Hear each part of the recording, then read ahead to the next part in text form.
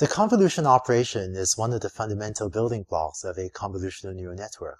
Using edge detection as the motivating example, in this video you see how the convolution operation works.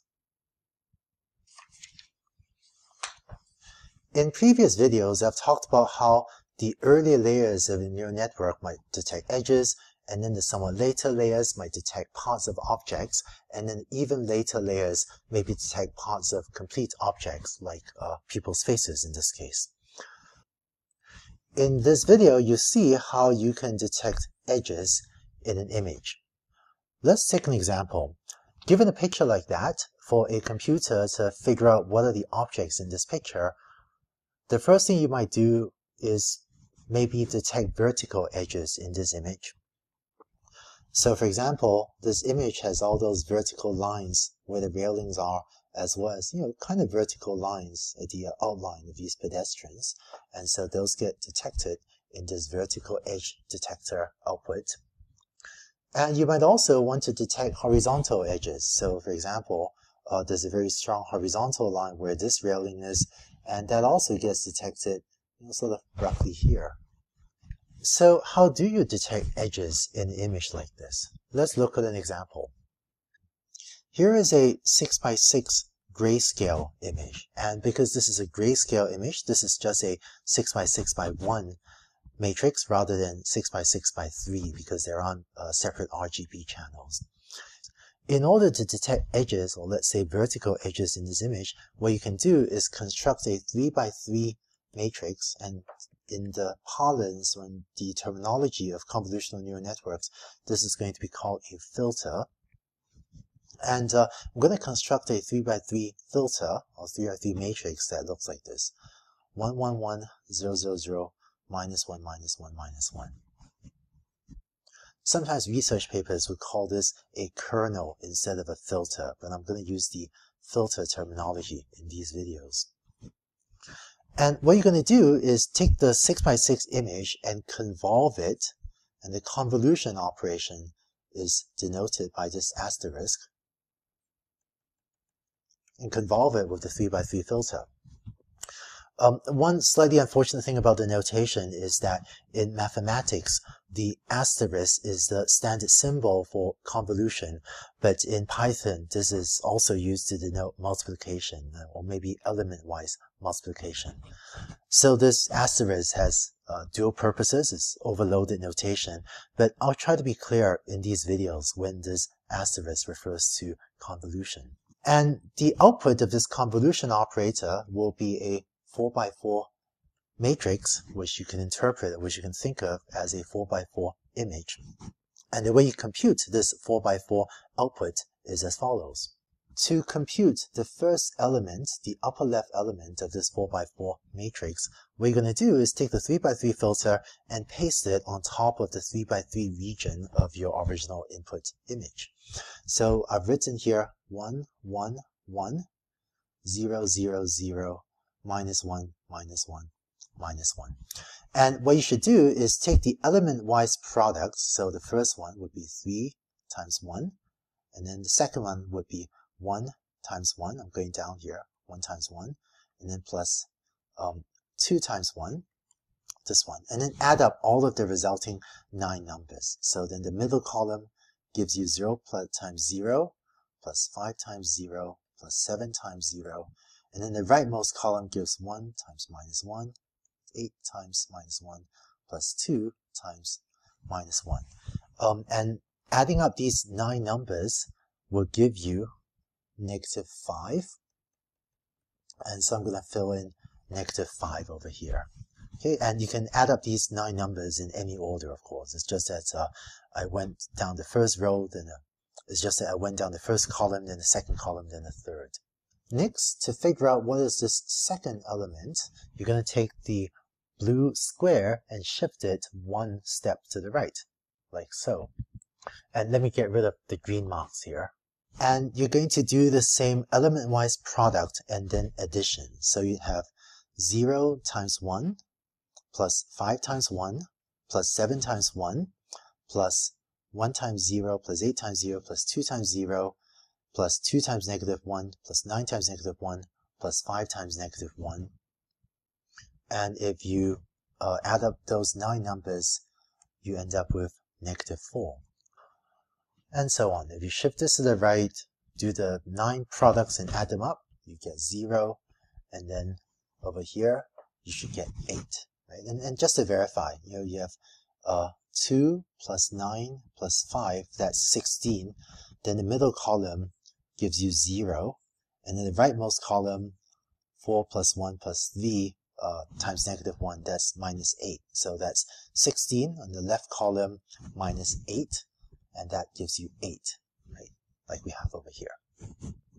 Next, in order to get you this element in the next row, what you do is take the blue square and now shift it 1 down. So you now have it in that position.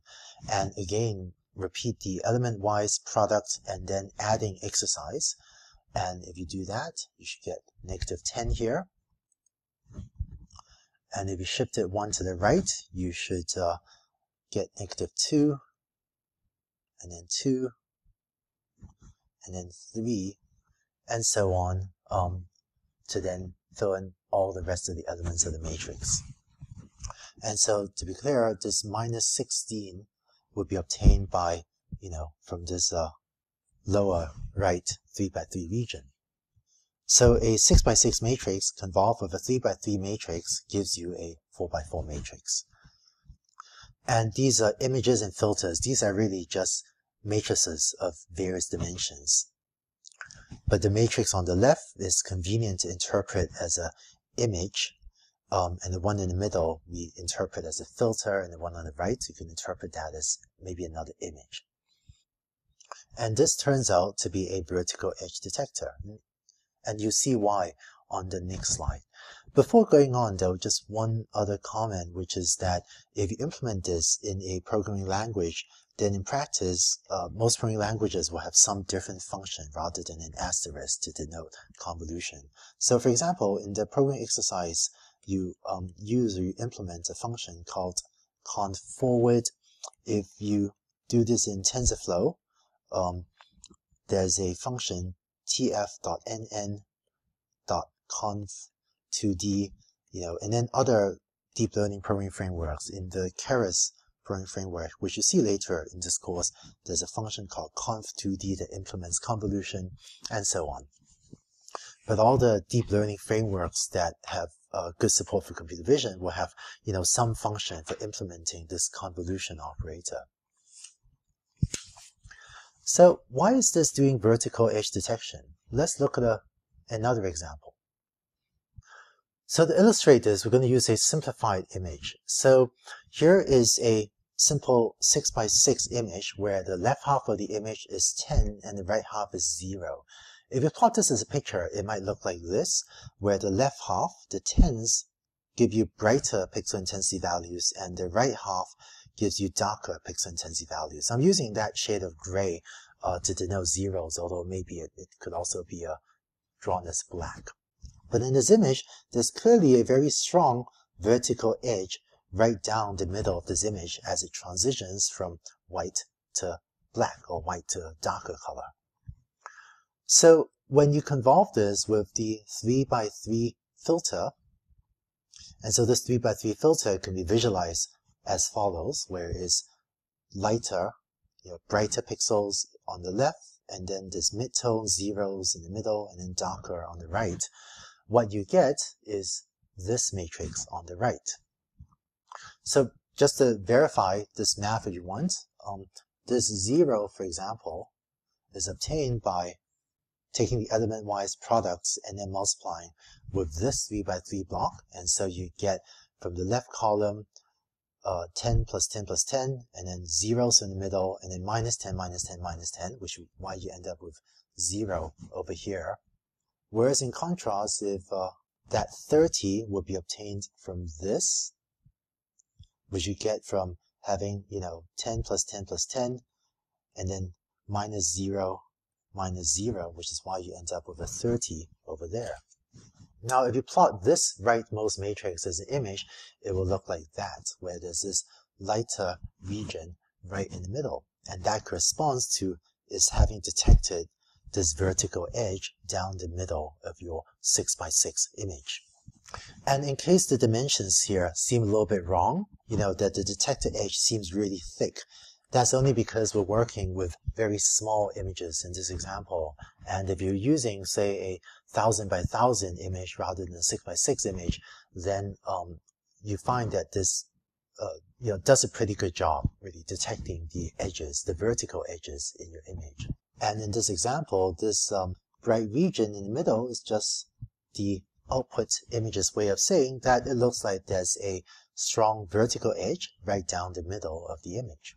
And maybe one intuition to take away from vertical edge detection is that a vertical edge is a 3x3 region, since we're using a 3x3 filter, where there are bright pixels on the left, and you don't care that much what's in the middle, and dark pixels on the right.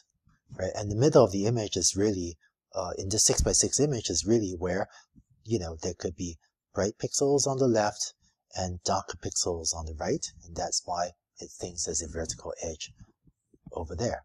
And the convolution operation gives you a convenient way to specify how to find these vertical edges in an image. So you've now seen how the convolution operator works. In the next video, you see how to take this and use it as one of the basic building blocks of a convolutional neural network.